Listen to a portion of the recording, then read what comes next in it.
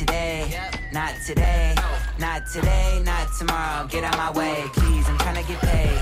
Not today, not today, not today, not tomorrow. Get out my way, please, I'm trying to get paid. For 27 years, I ain't going for 28. They seeing you niggas flexing and finessing the shit. You know I ain't never ate. They seeing you shining, all that designer. You ain't get your little bro plate.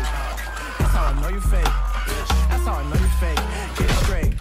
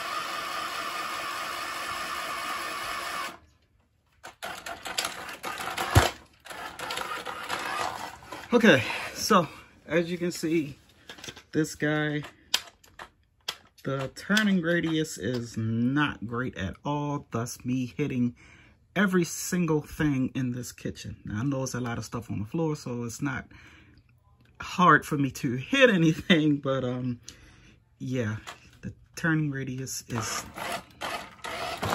not great at all. The reason it did that little almost a 180 is because of the back tire spinning and turning itself. It had nothing to do with me. So I mean, the RC looks good. Like I said, it's for beginners, but you're going to get tired of this control or lack thereof very, very quickly. So yeah, there you have it. If you want to comment on how great or not great this RC is, feel free to do so, because yeah, this will be another one to give away. All of the